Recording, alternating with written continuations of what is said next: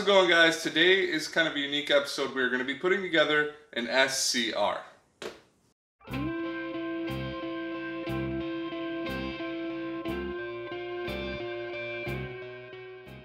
That's right, guys. Today we're going to be putting together an SCR. I am finally going to ditch the PID controller here and get an SCR. This is a box that came with some poker chips in it. I got it for Christmas 4 or 5 years ago, and I'm going to repurpose this box to put our SCR in. So why don't we jump right into that, and we'll get this thing laid out and get started. Alright guys, before we get started, I wanted to let you know that I am not a licensed electrician. I know enough to get myself in trouble here. I don't want you guys to do this in your home if you don't feel comfortable with it. Do this at your own risk. As far as I know, this is fairly safe. If you guys don't feel comfortable doing something like this, don't chance it.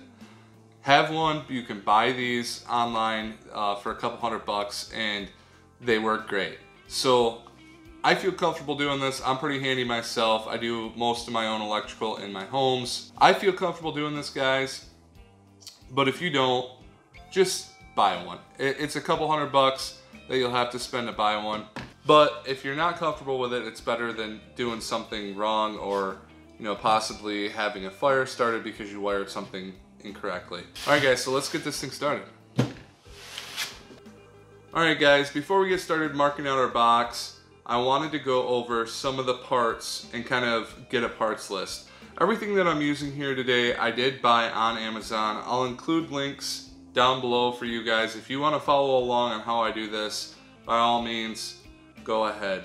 I'm not perfect at this, but I'm alright, and what I seem to have works pretty well. So the first thing that we have is a 10,000 watt SCR, and it does have a removable faceplate so we can mount the face just about anywhere we want in our box. Okay, so this is all for 240 volt. The next thing we have is a volt and amp meter. Guys, this is like $7. You don't need this, but it's nice to have a reference point, a visual reference point. For me, that's kind of what it's about. This is a temperature probe. Gives you your temperature in your column, okay?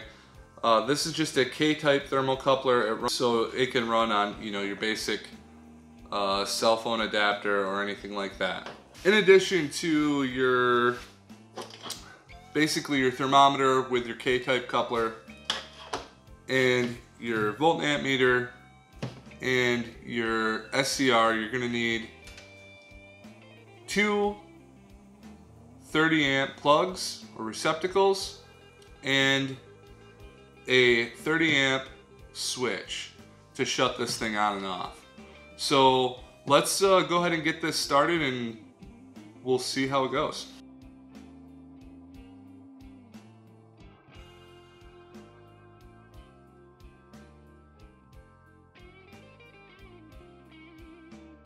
Alright guys, I kind of got this thing laid out the way that I want the box to look. In this corner I'm going to have my volt and amp meter. On this side I'll have my temp. One plug, my second plug over here, and then the control right in the center. I just measured this box, squared it up, and then tried to line these up the best I could. I'm going to take this over to the Dremel, get this cut out, and then we'll come back. Alright guys, I got my box cut out here, and I'm going to start putting in my pieces, making sure everything fits, and you can kind of just set these in. You know, this is where my plugs are going to go. My volt and amp meter should go here. Make sure it fits good. Yeah, so I don't know if there's a right way to put this in here. Obviously there is. Okay. This should fit.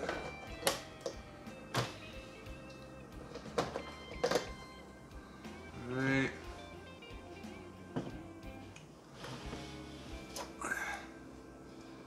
And this. It's a snug fit, yeah. There. That's in.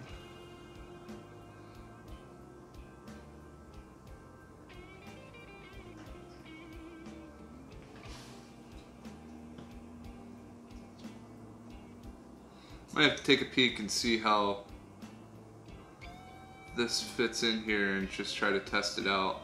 I don't want to put it in and then have to try to pull it back out, because these little tabs right here are kind of a pain in the ass to push in and then remove. So I don't know if you can see that, but they got little tabs and they kind of push in on the sides. That's what holds it in place.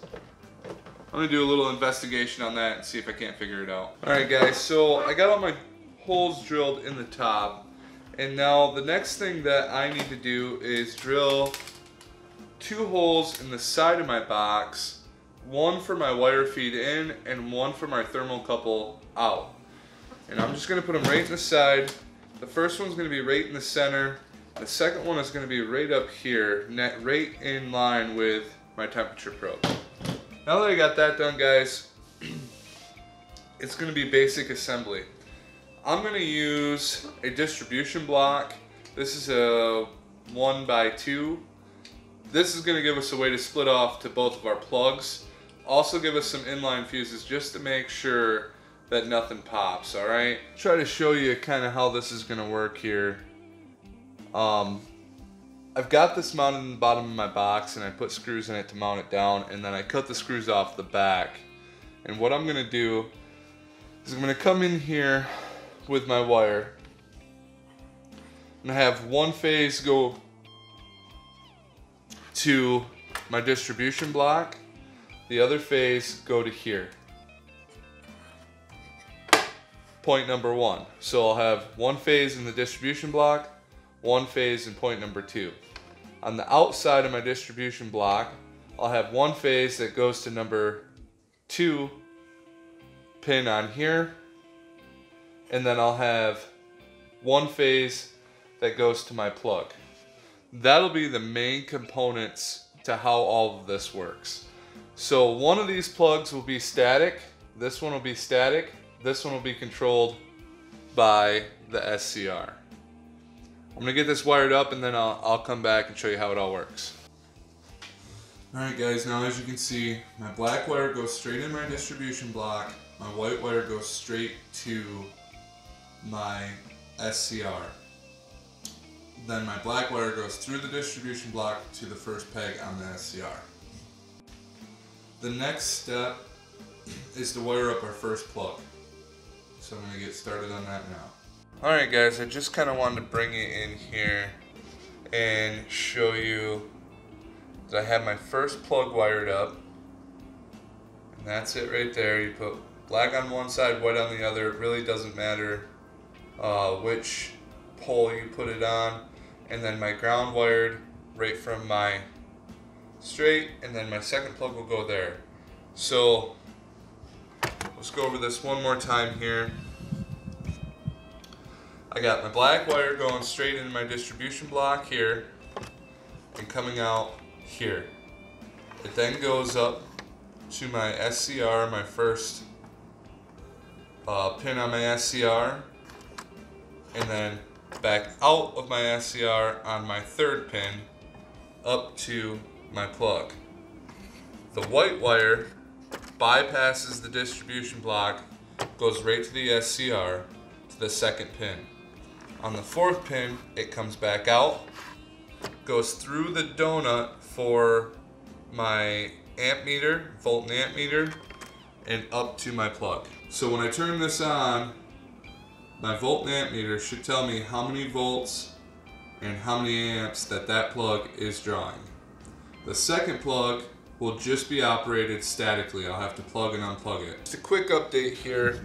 This kind of looks like a mess, but it won't when I'm done. What I got done is I wired up, back here, let's see if you can see this. I wired up my temperature control, or my temperature probe digital thermometer, and how I did that is I used just a cell phone charger. It looks exactly like this. This will turn my I don't know if you can see it here. See if I can get it to focus. There we go. This will turn my 220 down to 12 volt and power that unit there. That will tell me my temperature. On this side, I have the donut hooked over my white wire, and then both the positive and negative that will tell me my volts that screw in here, or that go into these two terminals, are hooked up to that side of the controller. All really I have to do is wire this plug up here and then tidy the box up, make sure everything looks nice, and plug it in and see if it works. So we're getting there. This is what it looks like. It's fairly clean, decently straight here. I haven't plugged it in yet, test it out, but this is what the front looks like. Flip it over here. These plug covers, guys, I wish I would have done something else there, but I did take some glue, some hot glue, and kind of seal them up. Just a little added protection to protect from moisture in this box. So I'm going to go ahead and open it up here so you guys can see the wiring.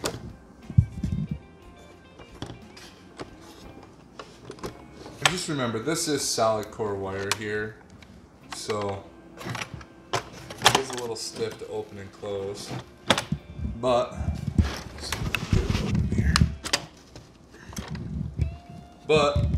that's what it looks like.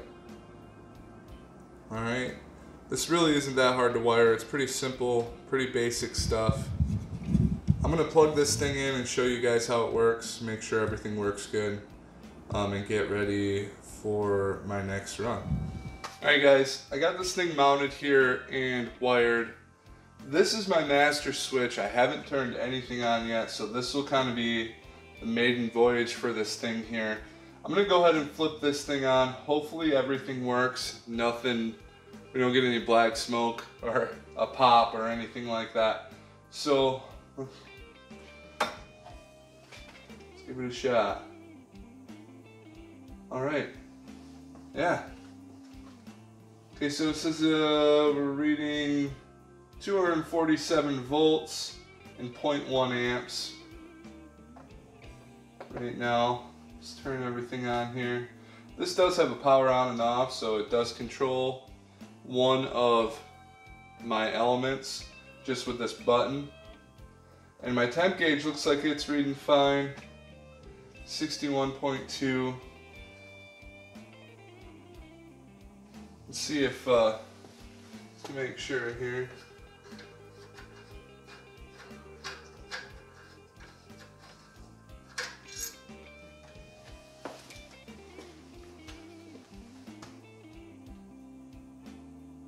Yeah, temperature's going up. This is one of the only things that I would suggest you upgrade to. This is just a 1/2 inch NPT thermometer probe, and it goes directly in here and screws in. So you don't have to fuss with drilling a hole or doing anything in your column for the standard one that comes with this. The only thing left is to test this thing out.